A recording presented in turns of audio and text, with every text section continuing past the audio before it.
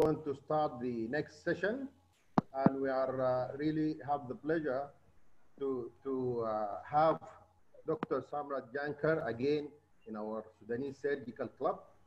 We enjoyed your first presentation about colorectal cancer, and I'm sure that everybody will enjoy this second presentation.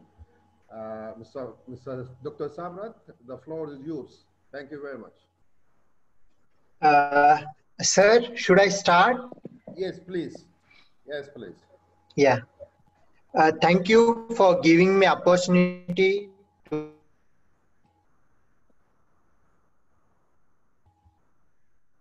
glad Raj sir was one of the teacher. I was joined for this session. It was excellent, wonderful session. After such a talk, I think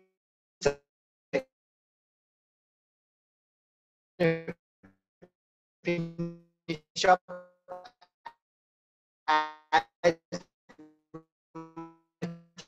as quickly as possible. Surgeon will get in the OPD. Sorry, sir, your voice is not clear. One of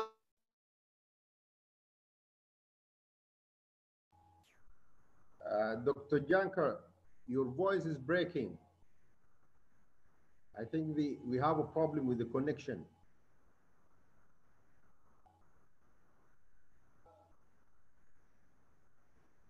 got disconnected. That's all right. Okay. Yeah. Fistula in ano is one of the common surgical problem. Every colorectal surgeon or every general surgeon will get in the OP. And it is one of the complex problem. If we won't understand, we'll see that we should send to someone else. So we'll talk briefly about the concept which I learned from my teachers. I am basically from Symbiosis University Hospital, which is located in the Pune. And this is my hospital. Greeting from the Symbiosis University Research Center. So we'll start with knowing the what issue are there for treatment of complex fistula. We'll see issue number one. For treating any complex fistula, there are n number of surgeries there. A lift, a fistulotomy with immediate sphincter repair, perfect, waft, advanced mid flap, set on, and fistula plug and stem cell. And n number of surgery I have not listed. There are also there n number of people are telling there are many good success result. But no single technique is appropriate for management of all complex fistula. Means this is a problem where we can't achieve 100% result. So n number of surgeries are there. But for my personal opinion, in last 2 years, I have visited Dr. Rajuna Sukal sir. I have learned the lift. It is giving me a good result. And although there is a good result, around 10% of the patient, I need to do repeat surgery. That kind of scenario I am facing. But I have seen fistulotomy with immediate sphincter repair. One of the master of this surgery, Dr. Parvez Sheikh, who does. And in fact, I have seen the results also. It's really wonderful. So it's kind of many surgeons with many technique are telling that they are achieving best. But the fact is no one is at 100% success for with any technique.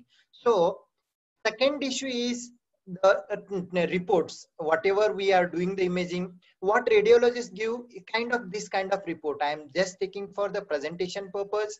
When surgeon feel that it is a complex fistula, he sent to the radiologist. And most of the radiologists, few of them gives very wonderful result, which will be helpful for surgery. But most of the radiologists gives such a report. Seeing the report again, surgeon will feel that it is a very complex surgery. So they tend to do underdoing for the case. That will be the usually scenario. So what surgeon expect from the radiologist is most important. What any surgery if we are planning to do, we want to know that where is the internal opening. We want to know that what is the relation with the sphincter complex. Is it a high? Is it a low transsphincteric?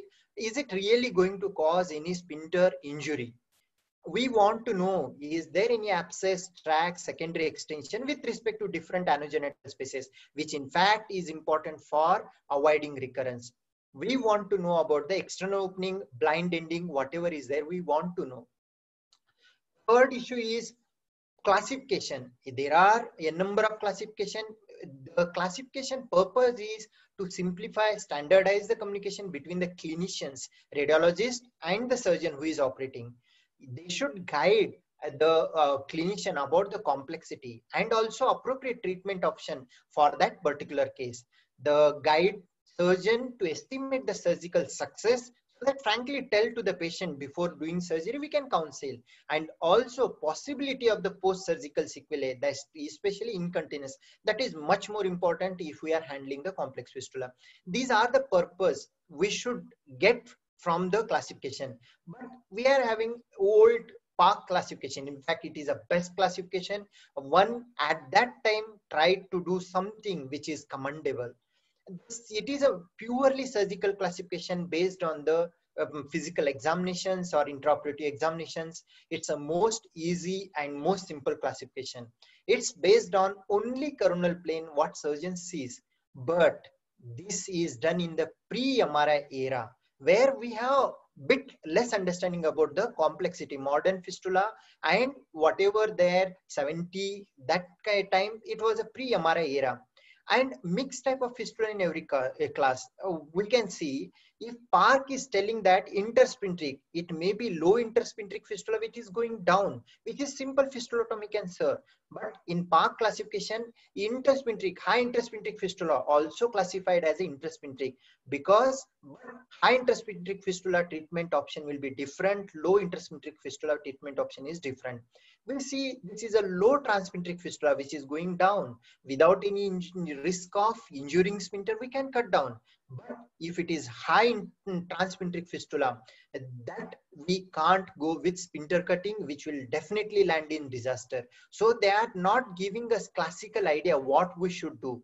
And data is more obscured. Whatever they have classified, more patients are in the type 1 and type 2, less patients in type 3 and type 4. In fact, it is more towards the intersphincteric and transsphincteric. And extrasphincteric, suprasphincteric type usually iatrogenic. Extrasphincteric, suprasphincteric has been mentioned in the PARC, but in fact, the more papers of the PARC are not consistent with the incidence of extrasphincteric, suprasphincteric. And recently, Garg from India, who has done lot of fistula cases, they have told that it's extrasphincteric, suprasphincteric. They have not found in even in one case. It might be most probably iatrogenic. Most of the studies are also mentioned about the same. If we take a St. James University Hospital classification, this is one of the very good classification which most of the radiologist follows, and most of the radiology gives us report in the St. James University classification pattern. This is mainly MRI based classification, but same from the same university hospital, and it is a most usually rampantly used by radiologists to give a report of the fistula to the surgeon. But is this going to solve? Is it solving our purpose? No, it is more or less PARC. Let's see, it doesn't help much in surgical planning. It has classified type 1 intersphincteric into type 1 intersphincteric simple fistula or associated with abscess or secondary extension. So both treatment for the intersphincteric fistula, if it is coming a low, then fistulotomy will suffice. It is not much different. It is a type 1 of PARC has been divided into type 1 and type 2 of St. James. If we see type 3 of St. James, that is a fistula. Type 4 is an abscess or secondary extension. It means that type 2 of PARC has been classified into another 2 type in the St. James. And what they have done, the type 4 and type 3 of PARC, suprasphincteric and extrasphincteric, they are clubbed as a type 5. So it is more or less kind of PARCs only, which is also not giving us much idea what we should go ahead. Means it is not simplifying the concept, or it is not guiding properly for us. And most of them are concentrated towards what is a risk of complexity rather than surgical planning. So issue number 4 is Dr. Alan Parks' contribution for the fistula is tremendous. What his statement is, it's impossible to perform the without accurate anatomical knowledge. This is particularly true in case of fistula, where intemperate surgery can lead to disastrous results. It's really horrible if we land in incontinence, it's really horrible. Or even if we are landing simple fistula is turning into complex and complex, it will be really disaster. So with this problem, we will going to see what can be the best solution. I am really thankful to Dr. Parvez Sheikh and Dr. Arun Rajnasakal. In fact, in last 2 years, I have visited both of these, my mentors in this study, and I have learned lot of things from them. And whatever today I am presenting concept are belong to these two teachers. So these are most of the concept belongs to Dr. Arun Rajnasakal sir and Dr. Parvez Sheikh sir. And Dr. Arun Rajnasakal sir was so generous. He has even given his material to share with many of the people so that concept will reach many of the people.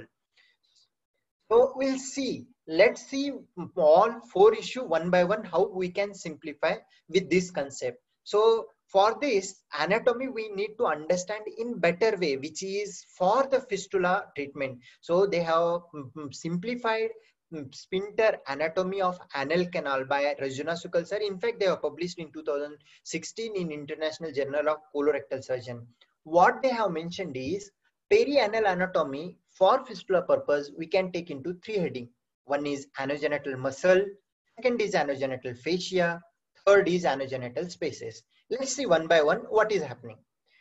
Anogenital muscle, we all know that internal sphincter is nothing but the continuation of circular muscle of the rectum. External sphincter is nothing but the levator, continuation of the levator. But surprisingly, in 100 of cadaver, they have done dissection and they found out that there is only 2 components of external sphincter, that is a superficial and subcutaneous. In fact, deep component is continuous with levator ani. So he feels that we should not label a deep component as a separate, rather than we label as a levator part, so that we can tell that if something is going towards the levator, going towards the deep, which will be the more complex fistula. So, and they have proposed the 3-level concept of anal striated, anogenital striated muscle. There are 3 level, upper, middle and lower level. In fact, it is most important to know whole the concept of fistula is revolving around this concept.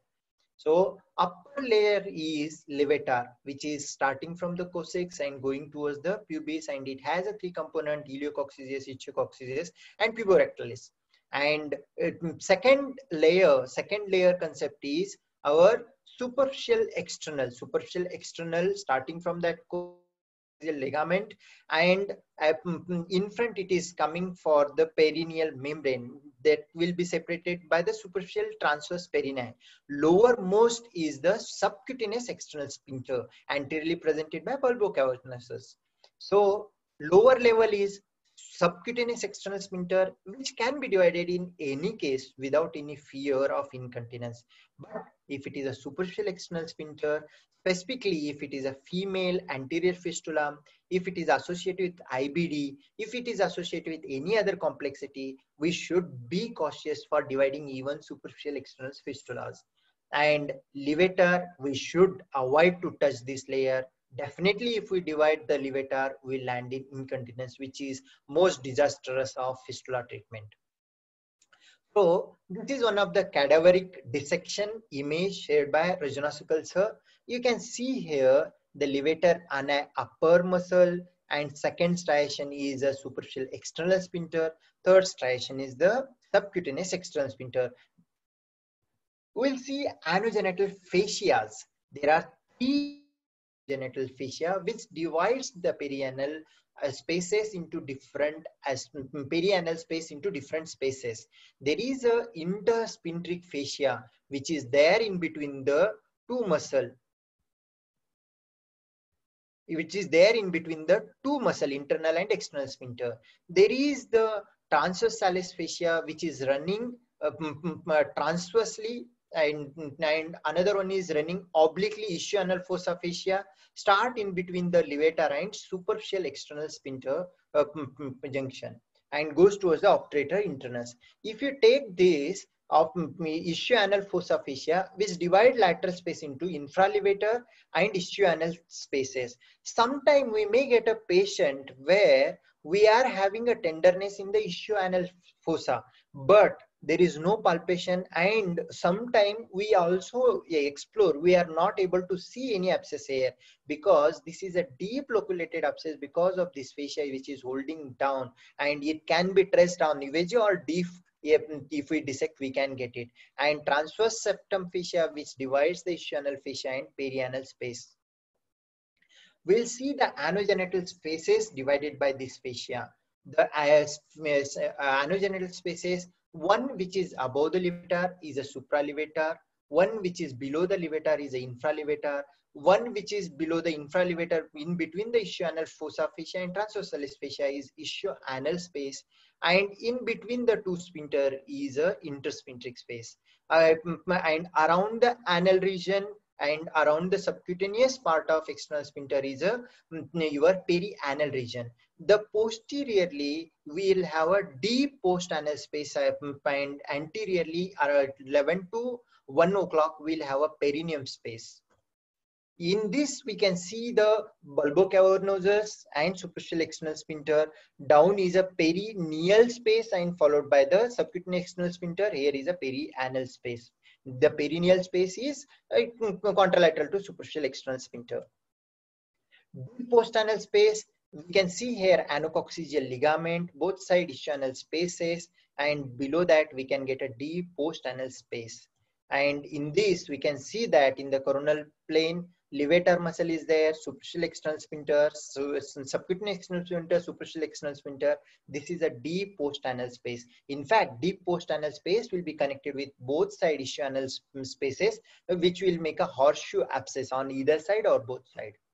We can see the natural abscesses around the perianal region in the particular spaces. This is intersphincteric and perianal, ischioanal, infralevator, supralevator, and deep postanal and perineum spaces. Aim of any fistula surgery is to eradicate the sepsis, promote the healing of the tract, and avoid the incontinence. This is the primary aim of any surgery. Successful management of the fistula in ano depends upon a good, proper surgical technique. I think there is a lot of evolution has happened in fistula surgery. Lot of techniques are there, and in a particular expert hand with any technique, we can get a good result. But other than that, other two factors are also important in fistula, is accurate preoperative assessment and also good postoperative care. But in surgical domain, we are having this, we can improve our surgical technique, we can improve our good postoperative care, but we need to have a good preoperative assessment, means good preoperative imaging to tell that what is happening in the perianal region.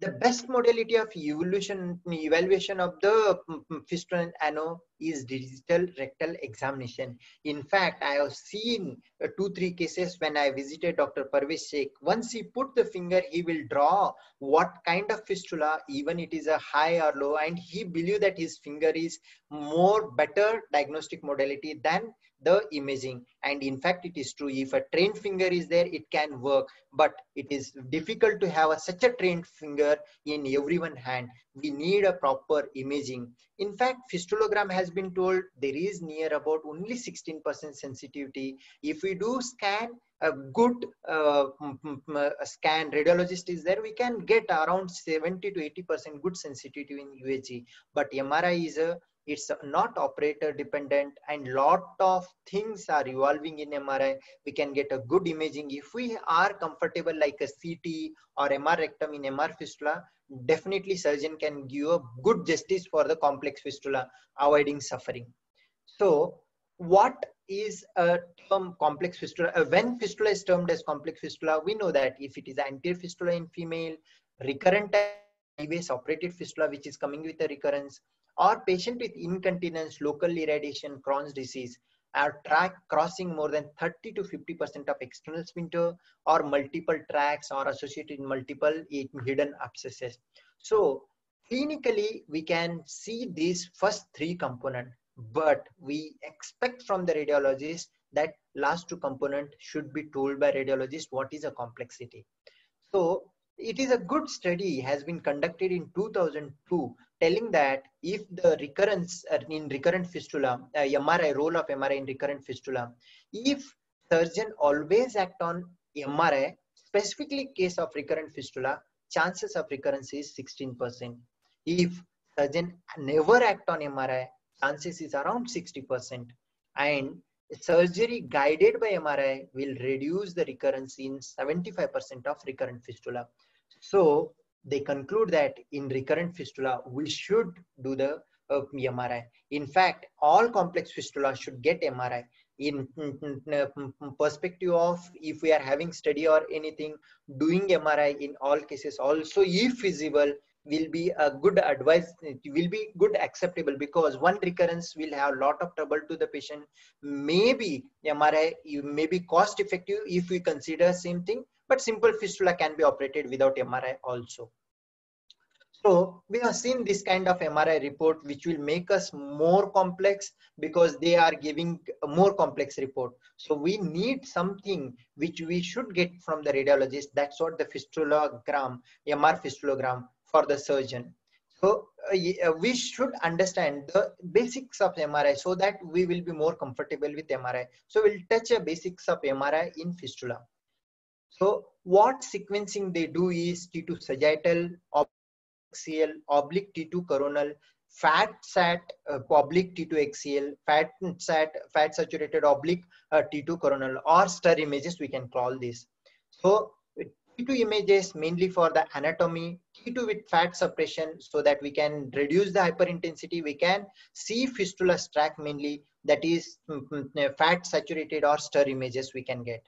So sagittal view mainly for getting orthogonal plane where we want oblique axial or oblique coronal. Sagittal film first will help, and oblique is mainly for relation to the sphincter to understand, coronal to know the level of internal opening, relation of sphincter, levator ani muscle, and contrast enhanced T2 fat saturated or stir images are good enough. But if we are having contrast, it can be used. In contrast, we have to give in T1 weighted contrast images, which will help in better appreciation, and also diffusion weighted images, 3D images, that are additional gadget. But basic requirement is T2 and T2 fat suppress, or T2 and T1 contrast images may suffice for us. So basically the second images are mainly for the axial cut. We are going to get the oblique cut so that we will get the proper relation. These are the coronal cut we can get.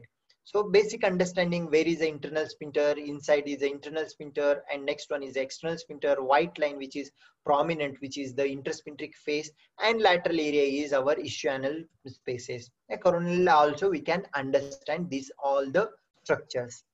So we want the radiologist should talk on anal clock so that they are doing most of the time what level is there, and according to anal clock they will give us the reports. So Dr. Arun Rajnasukal sir has proposed the concept of fistula mapping. Fistula mapping, in fact, how the radiologist and the surgeon should report the fistula finding so that there will be something uniformity which will be both are talking in same language, which may improve the practical problems of fistula recording. So this is proposed by Dr. Arun Rajnasukal in 2017. It is basically a template to record and report the anorectal sepsis. In fact, if we tell abscess and fistula different, it will cause a confusion. It is nothing but it's a complete perianal sepsis or anorectal sepsis. So why MRI fistulogram is not well accepted in surgical fraternity? The basic is surgeon and radiologist, we are having very weak link. If we take a CA rectum, whatever T staging we are telling clinically, radiologist telling on MRI, and also the pathologist telling on the pathological specimen, both everything is almost matching to everyone. So surgeon will read the MRI and he will better appreciate what's happening. If we take any CT, what we want, that thing we are getting from the radiologist, we will be very happy to read that.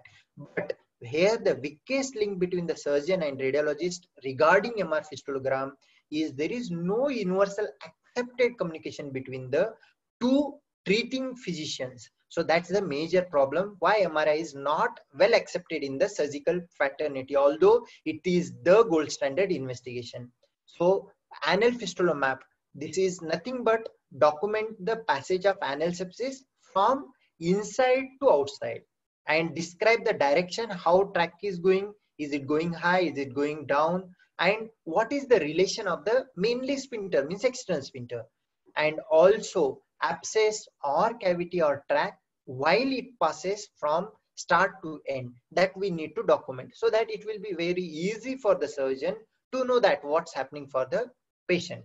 So to understand either in the lithotomy or prone position, we have to take the fistula map. This is the proforma. Few of the abbreviations are there. Until and unless we know the abbreviation, it's difficult to understand. So let's see in next 3 slides what are the meaning of this abbreviation. IO is nothing but internal opening, EO is external opening, B is blind ending. External side, it may be external opening, it may be blind ending. T for the tract, C for the cavity, A for the abscess. Abscess need to be drained, cavity need to be drained, curated, and we need to put a draining catheter, and tract has to be ligated if we are doing the fistula, or you are tackling by any other method which is better, that also needed this information. Next level is how tract having relation with the external sphincter. If it is going in between the sphincter only, that is intersphincteric, not at all crossing the external sphincter. If it is going at the level of subcutaneous sphincter or superficial sphincter, that will be a low transsphincteric fistula. If it is crossing above the superficial external sphincter, either at the level of puborectalis or deeper, everything will be the high transsphincteric fistula. If it is going through the levator, in fact, the natural passage of the abscess will not go through the levator. Usually translevator will be the iatrogenic fistula. The spaces, we have seen all 7 spaces. What the abbreviation? ITS is for intersphincteric space, PRA is for perianal space, ISA for ischianal space, IFL for infralevator space, SPL for supralevator space, PRN for perineum space, DPA is a deep postanal space. So what's the algorithm? We have to go from in to out. So we'll tackle first as an internal opening. On the anal fistula map is not only to record by the radiologist, it should be also recorded by the surgeon. We are doing intraoperatively, we have to record. What we have to see first? We have to see the internal opening. According to clockwise, is it 1 to 12? Where it is there, we have to mention. Second, we have to see the intersphincteric space. There, what is a finding? Is it abscess? Is it a cavity? Is it a tract? We have to note. Third, level of the sphincter. Is it going down at the low level, higher level, or is it translevator at fistula? Anogenital space. Rest of the 6 spaces, which space it is traveling, that has to be mentioned along with the what is a finding.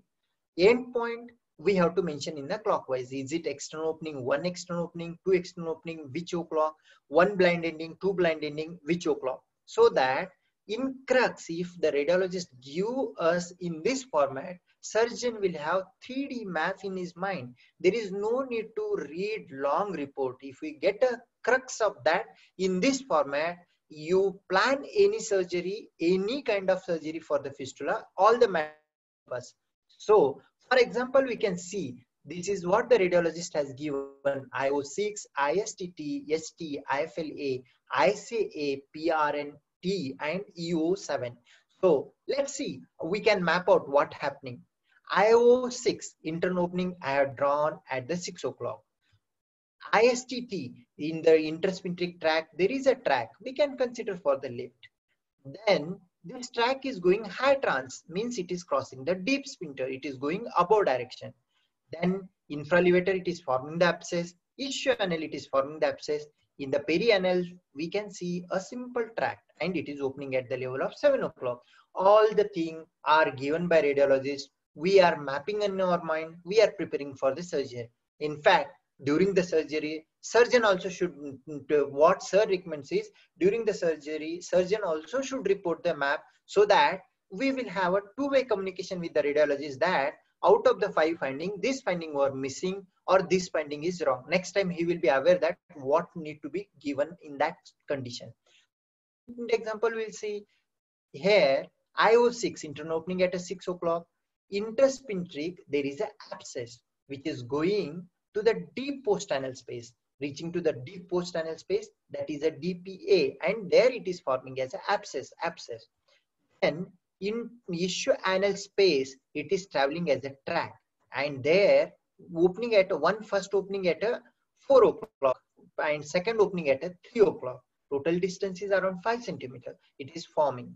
So these reports will give us mental map. Based on these 3 slides, I am sharing our experience, what has happened in last 1 year, that I will share. We have also started doing this anal fistula mapping in our patient. We are using the radiological map, what sir has taught, and we are doing same thing on the intraoperative. We prefer to do most of the lift. We are doing same on the intraoperative also. And we try to correlate between the 2 maps, irrespective to all the 5 findings, how these radiological reports, are they correctly coming on the table. In 9 months, 37 cases we have done. 4 cases without MRI has been operated in emergency, we excluded. Near about 75%, 76% were male, 23% were female. Median age is 39. 27 out of 33 were complex. Out of that, 16 were recurrent fistulas.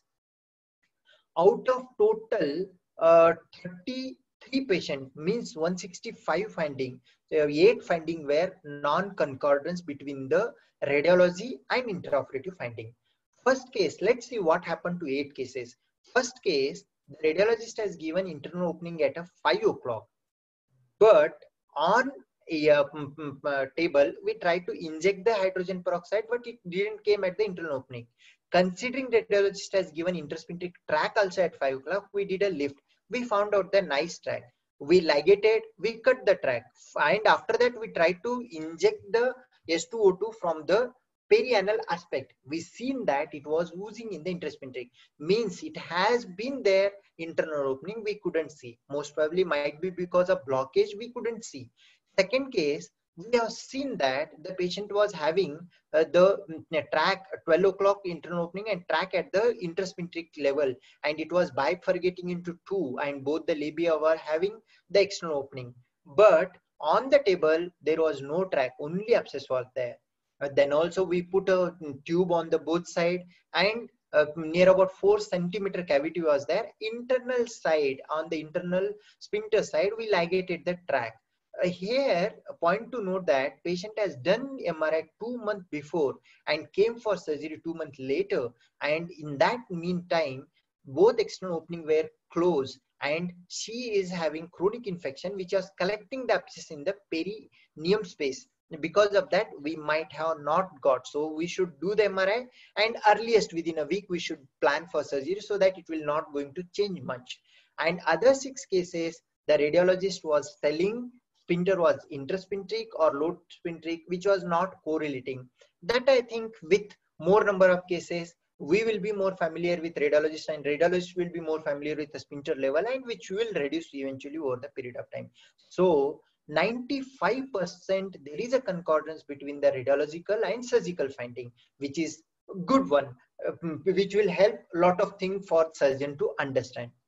So we'll see the anal fistula pattern. This is also concept which has been proposed by the Arun Rajnosikal. In fact, there are many classification are there. There are many drawbacks are there every classification. Rather than telling new classification that going to cause new trouble or new misunderstanding, sir has proposed the patterns. There are 5 different patterns of anal fistula, how it travels. So every abscess, if it is a submucosal abscess, it will rupture by itself. Rather than forming fistula, it will heal by itself. But when it goes and locked at the intersphincteric level, then internal sphincter spasm will happen. It may travels in downward direction, which will cause a low intersphincteric fistula. If it is goes upward direction, it will cause a high intersphincteric fistula. If it is caused transversely, it will cause the low transsphincteric fistula. If it is go high up through the levator, it will cause a high transsphincteric fistula. Let's see what happened to everyone. These are the natural plane where least resistance, and naturally wherever a least resistance, chance that on that area the abscess may travel and it will give the pattern. So depending upon this pattern, and in fact if the pattern is in between the two muscle, it will never goes through the muscle. The abscess will travel in between the two muscle and reaches to the space. It will never cross through the muscle. So that's also one of the concept he has proposed. So let's see, if it travels in downward direction, it will be the pattern 1, low intersphincteric fistula. If it travel down through the subcutaneous or superficial external sphincter muscle, that will be the low transphincteric fistula. If it travels anteriorly in the perineum 11 o'clock to 1 o'clock region, and it goes above the external sphincter, superficial external sphincter, that will be the anterior high transphincteric fistula, which goes to the perineum space and perianal space.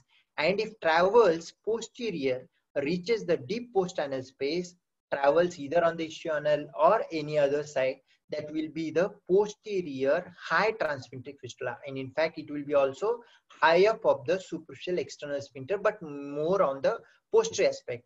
And if the abscess goes into intersphincteric and reaches the above region in the intersphincteric space, that is a high intersphincteric abscess. It may form the supraelevator, and sometimes it comes to the parietal wall, abdominal wall also. So these are the mainly 5 pattern, natural pattern, where fistula abscess can travel. And in this pattern, we can have either fistula or abscess, which will be highly easily understandable. So let's see what treatment can be done for each pattern. Pattern 1, where it is going in the intersphincteric and forming the abscess, or it is reaching to the perianal space and forming the tract, which is not at all crossing the external sphincter. Simply this patient can be undergoing for the fistulotomy or fistulotomy with immediate sphincteroplasty, that can be done. If we are having low transphincteric, which is going through the subcutaneous sphincter and forming outside or outside tract, this also we can do a fistulotomy. Lift here can be done if patient don't want long cut, or we can do a primary fistulotomy with immediate sphincteroplasty also can be done, and flap also can be done in this type of cases. So anterior high transphincteric fistula, these are the fistula where we need a sphincter preserving surgery. It is going anteriorly above the external sphincter and reaching into the perineum space and perianal space. Usually they will be located around 11 o'clock to 1 o'clock region. These need definitely either lift, flap, or fistulotomy with immediate sphincteroplasty. This is needed treatment for this kind of anterior high transphincteric fistula. So posterior high transphincteric fistula, when fistula is there, which reaches directly to the deep postanal space after crossing the external sphincter, and from there it goes either on both ischial fossa side and forms the abscess and and perianal region to form the external opening, or it may be related with abscess. So these kind of patient are having high transphincteric, above the superficial external sphincter, which is reaching into the posterior deep postanal space. This patient definitely need a sphincter preserving surgery, lift, flap, or fistulotomy with immediate sphincteroplasty, or Henle fistulotomy can be done. Also, they have seen some of the cases pilonidal sinus we may consider, but it has a long tract which is going from the deep postanal space and reaching to that area, and this is also one of the type of fistula. It is a part of the type 4. Here also we can do the lift and we can solve this problem. But some of the patient, if having posterior high transphincteric fistula, reaches the intersphincteric space and comes out, those are also possible other alternative in pattern 4.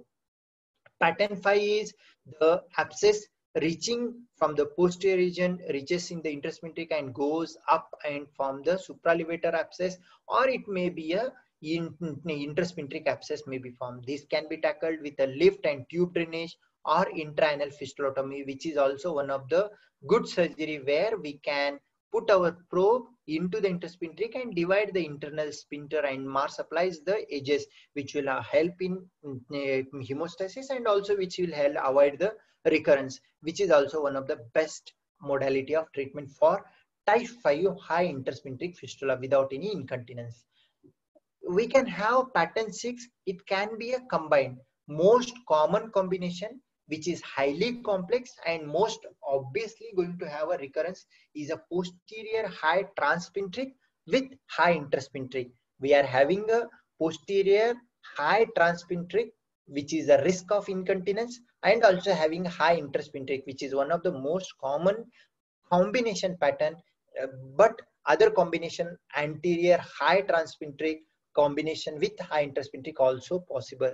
In these cases, what has been recommended by Dr. Rajunasakal sir is either you do lift with tube drainage of whole abscess is also good, or you can do intraanal fistulotomy for this, and you go outside and tackle this by taking a XE lift, that is a extra sphincteric outside going and tackling this fistulous opening. That also can be possible. So fistula pattern and operative option by the Arun Rajunasakal sir has been proposed, that is low intersphincteric, we can consider fistulotomy, or if patient want early wound healing, the fistulotomy with immediate sphincteroplasty also is feasible. Low transsphincteric, we can do fistulotomy, lift, flap, or fistulotomy with immediate sphincteroplasty. Anterior high transsphincteric, these are the riskier patient. If it is especially female patient, we should prefer for a sphincter preserving surgery, that is a lift, flap, or fistulotomy with immediate sphincteroplasty.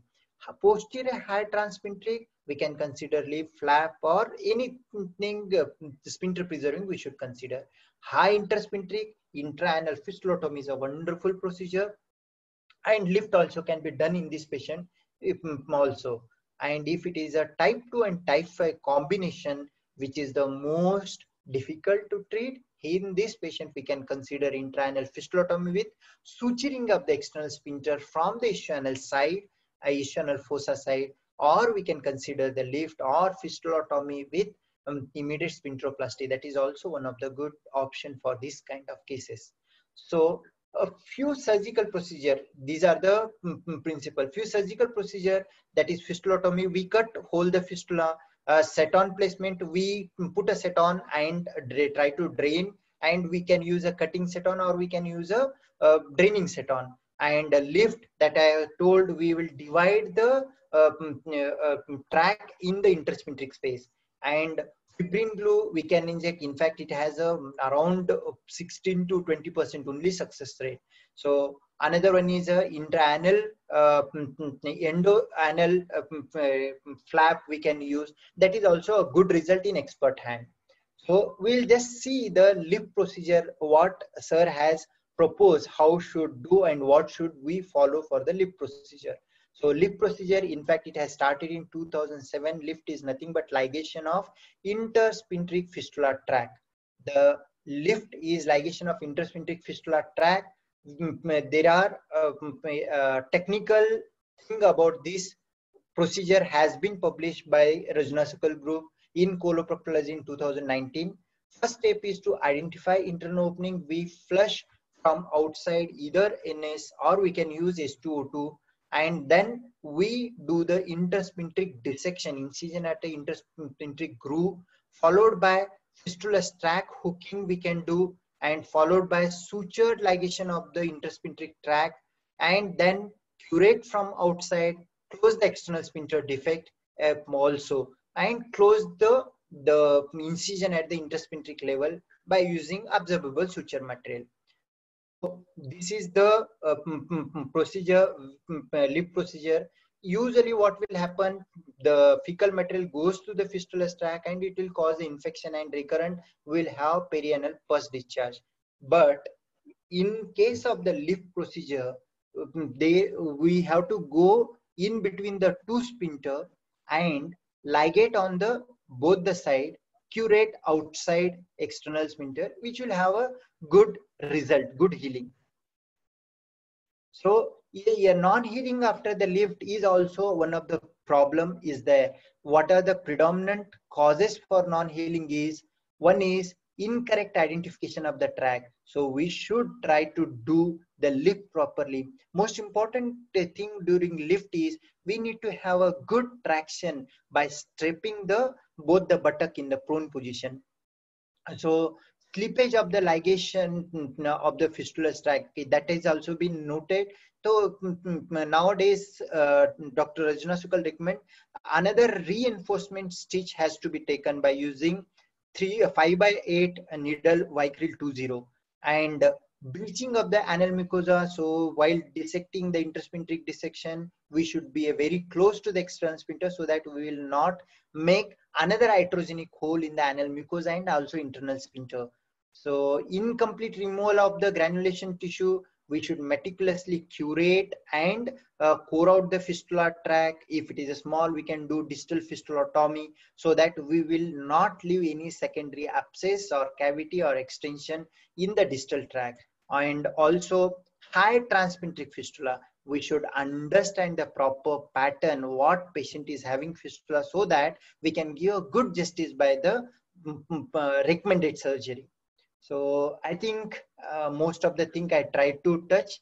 If anyone is having any doubt, please, I will be happy to answer the doubts. Thank you, sir. Hello. Hello. Thank you very much, Dr. Jankar, for, as usual, very, very informative presentation. You touch in every aspect that we have controversy about. Fistula surgery is going to be a controversial subject, as always, for everybody. There is different options for dealing with fistula. But you explained very nicely that with fistulas, the first thing you have to understand the anatomy. Before tackling any fistulas or complex fistulas, you have to understand the anatomy. And you are nicely presenting that. And I think our registrar, the senior doctors will benefit a lot from your explanation. Number two, you touch on MRI and fistulogram. I agree with you, fistulogram is useless investigation, and we are rarely using it now in our practice. MRI, you have to do it with, if you want to do it, we do it when we have a very complex fistula or a recurrent fistula, and you explain that very nicely. I agree with you. The fistula management, the very important thing about fistula management for our junior doctors to understand is that you need to drain the cavity. If you have a cavity, you have to drain it very well, widely drain the cavity, do good curettage, and then you deal with the tract.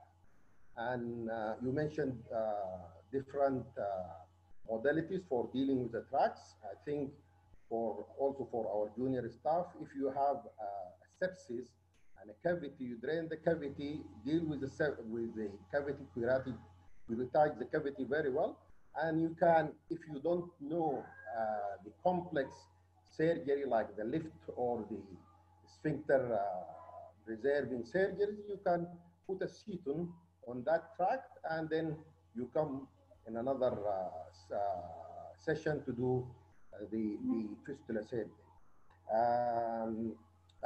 We have been practicing here in Sudan and been doing something similar to the lift for the last, we started like in 1999 doing that. We do coring of the tract from outside. We core the tract till we reach the internal sphincter or sometimes the mucosa, and then we ligate the tract there. Instead of going between the sphincter, you go from outside and we core the whole tract down to the mucosa, and then we ligate it there, and we have a very good result with it. I think for the senior colleagues, as you mentioned, nowadays we are practicing doing the fistulotomy and with immediate sphincteroplasty. And again, we're having very good result doing this type of surgery. But this only for the expert and senior consultants to do this type of surgery. When you do the primary sphincter fistulotomy, and then you repair the sphincter. We've been doing this for the last 5 years, and we have a very good result with it, although our cases are not that much, but I think that will be the way forward for the complex fistulas. Again, thank you very much for this nice presentation. And I will ask now, the floor is open for questions and comments. We welcome, thank you, sir. Thank you. Thank you, Mr. Jankar. Thank you very much. Hello, you hear me? Ah, Yes, yes. yes, sir. We Mr. hear you, sir. Suleiman, Mr. Suleiman is a colorectal surgeon. Hello. Yes. Yes, sir. Okay. Mr. Omar. Yes, Suleiman, Yeah. Hi, you can start. Yeah, we hear you. Dr. Suleiman. I'm a Yes. colorectal surgeon at Soba University Hospital. Yes. Thank you very much. Thank you very much for a very expert look at a very difficult subject, and really enjoyed it and learned a lot from it. As Mr. Omar, our experience here, probably we are working in a tertiary referral center, and we almost always, the patient referred to are complex fistulae and recurrent fistulae, probably operated 3-4 times. And probably they have had 5-6 sessions of drainage of different perianal abscesses. And our experience showed that initially we have to concentrate on the preoperative workup. And as you rightly said, you have to be very careful about the anatomy of the fistula, and probably you have to exclude other predisposing factors. In particular, we are seeing multiple fistulae. And here part of the workup, which is include, we routinely do a flexisigmoidoscopy to exclude any Crohn's disease, tuberculosis, or any predisposing factor. And regarding the fistula mapping, the radiological mapping, we are having a problem about standardization of the MRI protocol and the timing of the MRI in relation to surgery.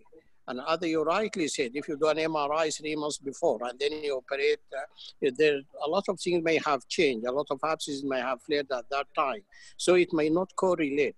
And the other thing, as I said, it is a heterogeneous pattern of MRI protocols. And our advice here is that it is not a matter of just you routinely ask for an MRI. I agree with Omar that now we keep the MRI, you do it in a special center where they have got an MRI protocol and for selected part of selective patients. Our experience shows that the surgical mapping is the most important. And I'm very pleased to that we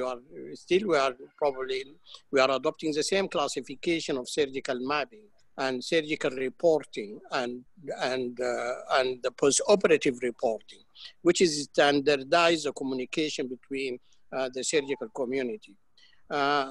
Regarding just one comment about the lift procedure and our experience with it.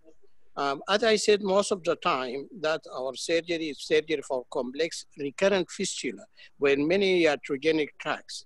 And we found it most of the time it is very difficult because of the excessive, very tough fibrosis, which we see it in the perianal region. And you might find it very difficult to delineate properly the intersphincteric space because you are dealing with a just shield of fibrous tissue. And you find that if the internal sphincter is there at all, it is just plastered with the external sphincter. And you can hardly find the beautiful intersphincteric plane, which is make the lift procedure sometimes very difficult. And I think this may explain sometimes the recurrence after the lift procedure. As Omar said, we are teaching our registrars that don't fiddle much. If you find it difficult to do a proper surgical mapping, it is safe to put a seat on and then you come out. And rather than trying to misjudge a high transsphincteric fistula for a low transsphincteric fistula. And the other thing which I think that very important is the postoperative management. And what my advice for our surgeons who are doing complex fistula surgery, that they have to do the postoperative dressing themselves. And I think that because Most of the time, in the absence of proper digitation of cavities in the postoperative period, and proper irrigation of the wound, and proper drainage, I think this is a common which we found that is the most likely cause of recurrence of fistula. So I think we have to put a lot of emphasis on this part of the management, that the postoperative management don't lose the patient for routine health center to do a superficial dressing or no. The patient, they have to come to the hospital where there is specialized nurse to do that, a well-trained nurse to do that. Otherwise, you have to do it yourself. You have to digitate the wound. You have to irrigate the cavity, drain it well. And that is something which you have to bear with it for 4 to 6 weeks till you make sure that there is a nice granulation healing from the bottom of the wound. But otherwise, you may end with an incomplete healing from the bottom and find that there's just a superficial closure of the skin, and this is another cause of recurrence. So as I said, the primary fistula is easy to deal most of the time, not all the time. But I think the hard lesson and the experience needed is mainly when you deal with a recurrent fistula or a complex fistula. Thank you very much for your talk. I really enjoyed it, and there is a lot of knowledge and a lot of skills in it. Thank you very much. Thank you, sir. You really well said, sir. I think fistula, we should not take it easy, because one recurrence, it will be a very difficult for the patient and also difficult for the next senior surgeon to tackle that problem. In fact, we all should take a fistula seriously, and we should learn, or we should understand at the first time only in a better way. And also we give a best dedication in the post-op, at least 1 or 2 weeks where fistula is healing proper. If we give irrigation, proper washing in the post-op, that will give a good result for the patient also. In fact, any technique, there is no standard technique. In fact, I will say any surgeon comfortable with whichever technique should continue, but we should give a good dedication also pre-op and post-op. If we do that, it definitely will get a good result in these cases. Excellent. We have Mamoun Nabre, Dr. Mamoun Nabre from Saudi Arabia. Mamoun, you can unmute yourself and ask your question. Hi. Thank you very much. Hi, sir. Can you hear me? Yes, sir. I hear, sir. Mamoun, sir, I hear, sir. Okay. Thank you very much, Dr. Jankar, for your informative talk. It is very, very, very rich. And thank you again for educating our juniors. And number 2, thanks to SSC for organizing these meetings. And the third thing, to say hi to my teacher, Mr. Suleiman Hussein, and my colleague, Omar Al-Farouk, for this enrichment talk. My name is Mamoun Nabre. I'm a trauma JS critical care surgeon. This is best things happening for our juniors to be educated with international staffs and to be communicated with outside world. So just a few things for my colleague, junior colleague. If you see a patient in ER with small nodules in perianal area, don't underestimate it. Take it serious and investigate it. We see these things, and patient coming up with necrotizing fasciitis, foramen, gangrene, just because diagnosed wrongly, query hemorrhoids, and sent home with antibiotics, and he came back in septic condition. Don't underestimate these small, tiny, painful things in that area. Can just make an happy ending. And thank you very much for all of you for participating. Thank you. Thank you, sir. Thank you. You well said, sir. Thank you, sir. Jankar, I also, from our experience, that I'm always telling the registrar, I just want your thought about it, that in most fistula, especially if you don't find the internal opening, the best thing to do, and sometimes the only thing you can do, is to curate the cavity very well, and then make a good drainage of that cavity after curettage, and then you follow that by good meticulous dressing, and you will find that the recurrence rate is very low if you do these steps. What do you thought about that? Yeah, it's true, sir. All abscess will not become the fistula. There are few abscess only will become the fistula. So if we are not able to find out the internal opening, Rather than meddling and making iatrogenic opening, it is better to drain the abscess and give good wash. There is chance that it may heal. If it is going to have a fistula, then we are going to have a nicely chronic inflated tract, which can be tackled with any particular procedure the surgeon is experienced. So it's not always we should do perineal abscess, we should find out the internal opening. If we are not finding out, it's good, just we drain it and put a tube inside, or drain it and make a empty cavity, give good wash in the post-op. Definitely there is a chance that it will heal in a better way. But in those scenarios, nowadays there is a trend is coming out, it is abscess is there, we found out the track and also do the definitive procedure. Definitely it is for the senior experienced guys who are there, but if we are juniors are there, it's always better, rather than harming, give best first aid for the patient, drain the abscess. If we are drained the abscess, give good post-operative care. In that also, most of the patient will heal without any forming the fistula. If at all going to form the fistula, we can tackle in the better way in the next setting. Thank you very much. Thank you. Another comment actually. Thank you, Amar, for raising this point. I think this brings us to the way we counsel our patient for fistula surgery. Don't simplify things for the patient. We say that, okay, it is a very simple procedure. You'll be in hospital for a couple of days and then you go home and then it will heal. No, I think you should have to explain the patient thoroughly that the complexity of the operation, the outcome of the operation, and then you have to explain to the patient exactly that if you try to find the internal opening, you get the fistula tract open, otherwise you are going to put a sheet on, and probably explain to the patient, there is a chance that you may have had another surgery. And this is what we are saying to our junior, that if you don't fiddle, don't try to create a iatrogenic tract. As Umar said, if you fail to find an internal opening by injecting methylene blue, by gentle probing, just stop at this stage, curate the cavity.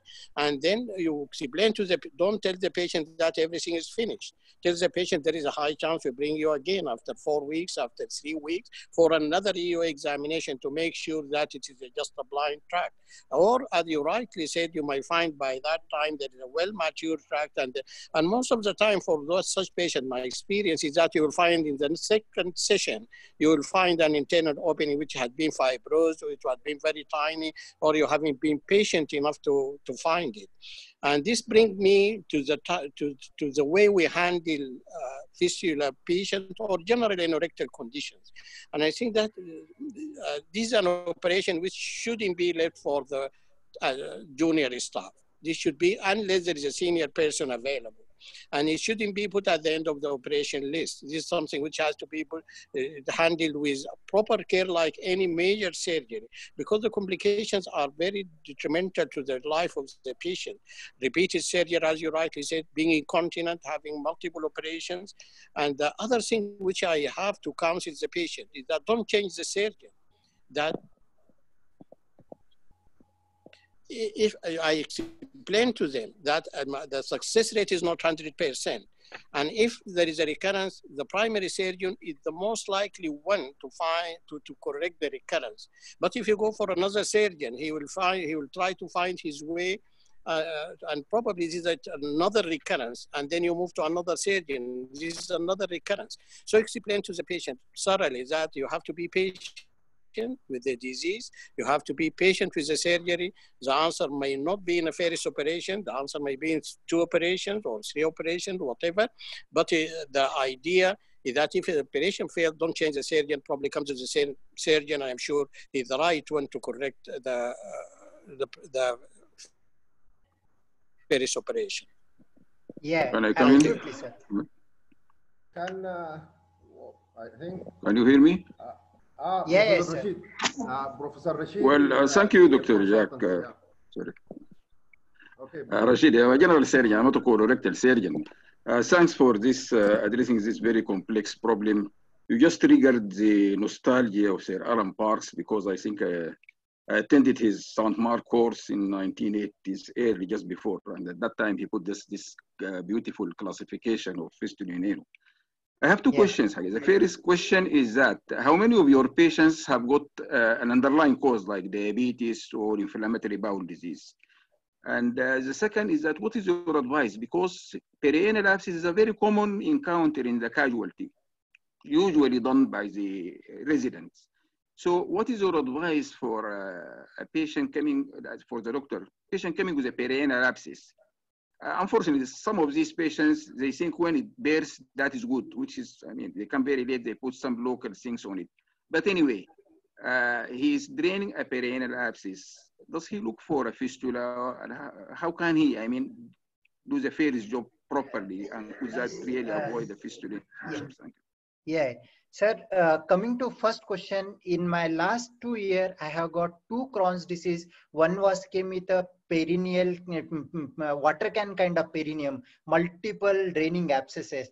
For that patient, I just drained the perineal abscess and put multiple set on. And near about 9 months, patient was coming to me for daily dressing, and every 15 days coming for the biological. It has wonderfully helped. Another one patient was there, similar kind of the patient. The biological was not affordable.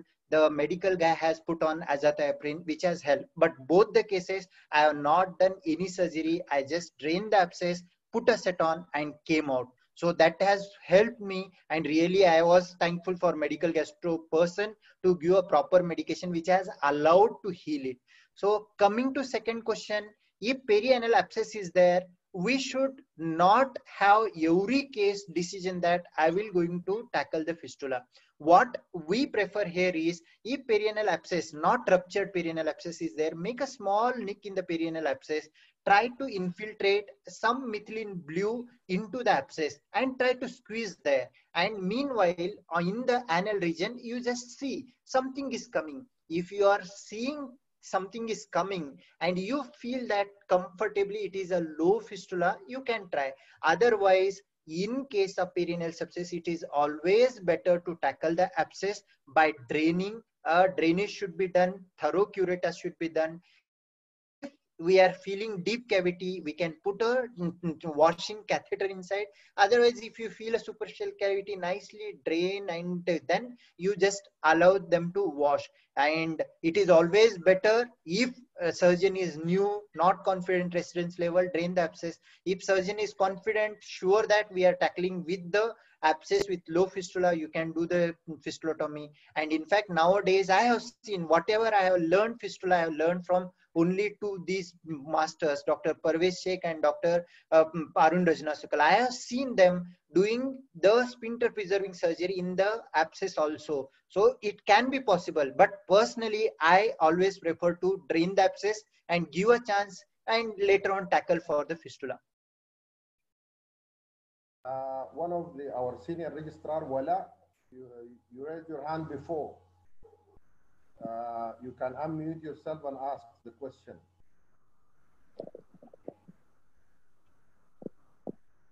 Yes, thank you.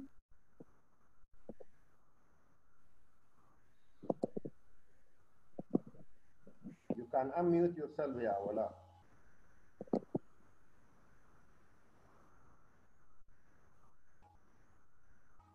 Hello? Yes. Yes, we hear you.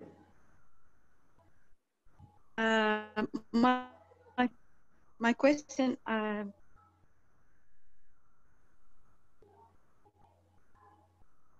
Unmute, yeah, Wala, just unmute yourself. That's it.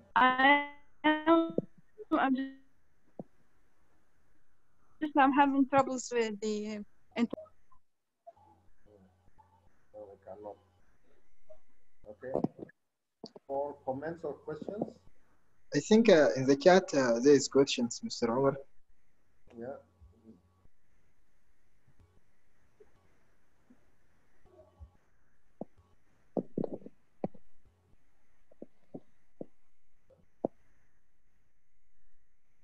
My question, sir? Yes, we can hear you, Wala. Go on.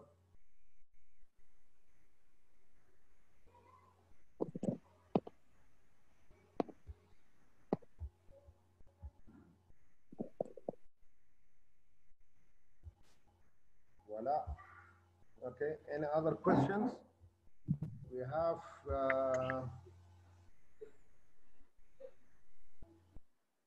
Okay, there is a question. Is there any role of SITS path in the post-operative management? Dr. Jankar, somebody asked, is there any role of the SITS path in the post-operative management?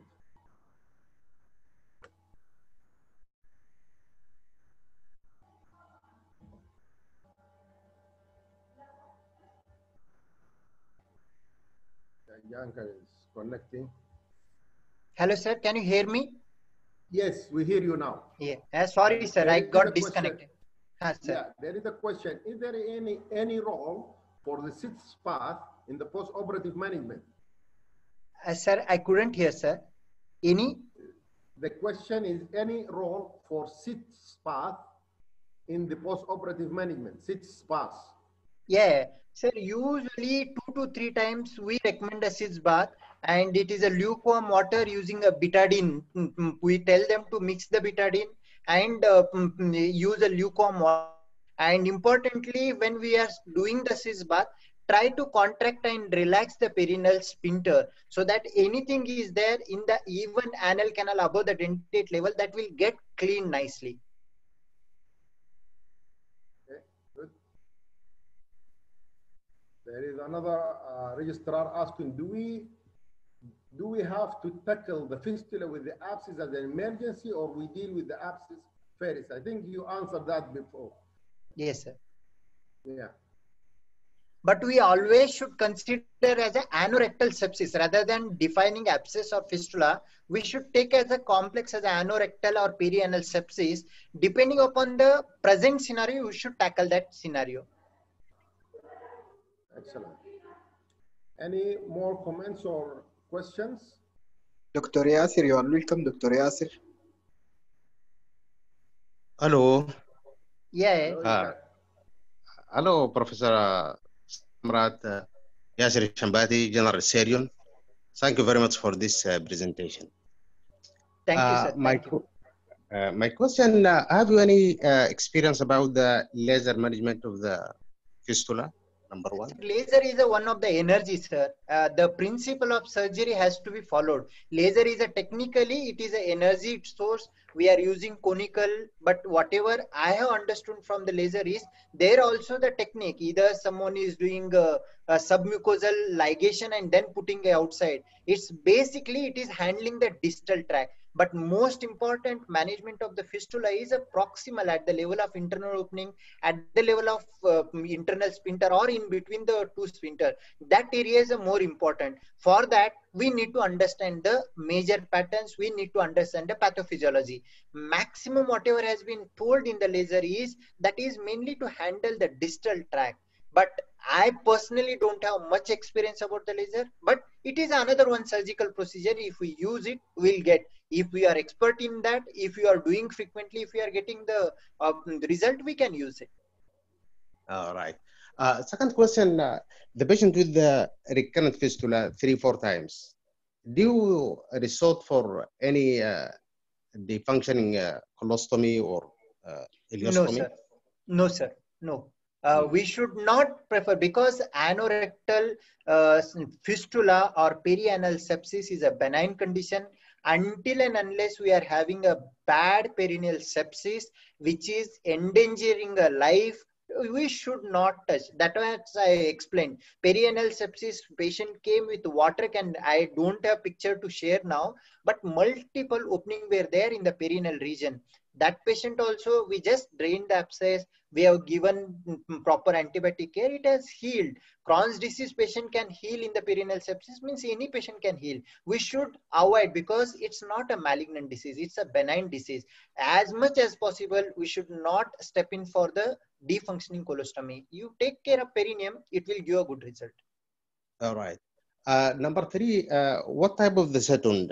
Cutting seton, or like just you put a seton for drainage and later on you come to manage? Yeah, usually preferable is a drainage. If you are having perineal sepsis with inflammatory bowel disease, drainage seton is we don't prefer. Whatever I learned from the masters is we don't prefer the cutting seton. And whatever two patient I have used is, those are the simple draining seton to drain the abscess, avoid forming the again perineal sepsis till the time that biological or management of IBD medications are working. All right, thank you very much. Thank you. We have Professor, questions I think Professor Jamal Al-Shallali is raised his hand. just one question from the registrar. Endoanal ultrasound and manometry indication in management of fistula in anus. Sir, endorectal ultrasound is a subjective dependent. In fact, we had a radiologist in our hospital, in GEM hospital I was working, which is my training center. There one radiologist who used to do good endorectal ultrasound. But again, same thing will come subject to subject, radiologist to radiologist, the finding may vary. But I feel like UAG in abdomen, CT in abdomen, if we are doing CT for major cases where we don't want trouble, you will be more happy that how we are going to have. But here also it is the available modalities MRI. The cost of MRI investigation, if you take a recurrence and operating on the patient, it's compared to that, it will be a less only. If you are feeling complex fistula, rather than doing anything else, it should be done MRI. But best hand trust is also having a good preoperative reporting. And coming to next question, manometry. In fact, manometry, if we feel that you are not having good resting tone, you are not having good squeeze pressure, if you want medicological aspect to note down manometry and perianal tone, you can do it. But in those cases, I have seen if we do a proper fistulotomy with sphincter repair on the table, that will give a good result for the patient. Excellent. I think, as you rightly say, manometry is not a routine thing we do in fistula surgery.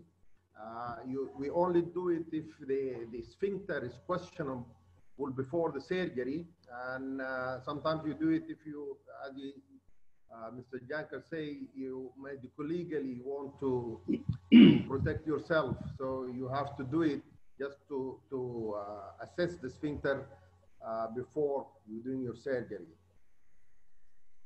Okay, We have Shalali. Yeah. Yes. Yes, thank you very much, Dr. Jankar, for this very interesting lecture. And I am a general surgeon. I would like to commend really, I like the way that you have introduced your new classification. Sir, sorry, this is not my classification. It belongs to Dr. Arun Rajnasukal. We all should be thankful for the person who has shared, because he is one of the so generous professor. He has taught 2 days. I feel, I hear announce everyone that these are the two guys are doing extremely good. Dr. Parvesh Sheikh's, his operative is excellent, and Dr. Arun Rajnasukal, his thoughts are excellent. If you get the chance, visit them 1 or 2 days, spend them, because these people are generous to teach. And in fact, today, whatever I am able to present, a lot of things I have got from them, and his thought is to share with others, so that let them, everyone have good concept of the fistula. And if you want to thank for the presentation delivery, it's okay. If you want to thank for the concept, that thanks should go to Dr. Parvesh Sheikh and Dr. Arun Rajnasukal. And also for you for transmitting this knowledge. Yeah, thank you, sir. Thank you. First time for me, honestly, to have seen or heard about it.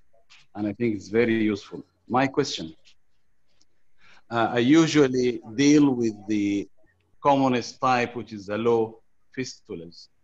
And yes, I tend to prefer to do fistulectomy rather than fistulotomy, which is removing of the whole tract. But this will end with a rather larger wound than that of fistulotomy. Just to let my registrars understand what I mean, fistulotomy is just cutting over and deep just to open the tract. And fistulectomy is to remove the whole tract. So I usually do fistulectomy. My question is, what is your preferred operation? Do you still do fistulectomy in your institute? This is the question number one. Number two, if you do fistulectomy, would you have you any experience with closing or suturing it primarily rather than keeping it open and dressing the wound for 4 or 6 weeks? Thank you. Sir, preferably the fistulotomy, both are serving the same. Personally, I feel that's what I am feeling. The fistulotomy and fistulectomy, you are taking out the infection. In fact, it is infection. Curate the wound, clean the wound, open the wound, lay open the wound, curate the wound. If we are taking out the infective material, so it is not like the cancer or something where we need to be radical and take out. Here, purpose is to open the wound, but both are mostly equal. Only issue is if we are not very much good in the procedure, we may tend to overdo, which should be avoided. If at all it is a going above the superficial external sphincter, going to the levator, in those conditions, if we are generously trying for fistulectomy, it will harm in junior hand. But if we are planning for simple fistulotomy and curating the wound, it may also serve the purpose. I feel that's what we practice. Either we do sphincter preserving surgery, or if it is a low intersphincteric, low transsphincteric, we will plan for fistulotomy, curating the wound. But nowadays, after last 6 months back, I have visited Dr. Arun Rajnasukal sir 1.5 years before. But last 6 months back, I have visited Dr.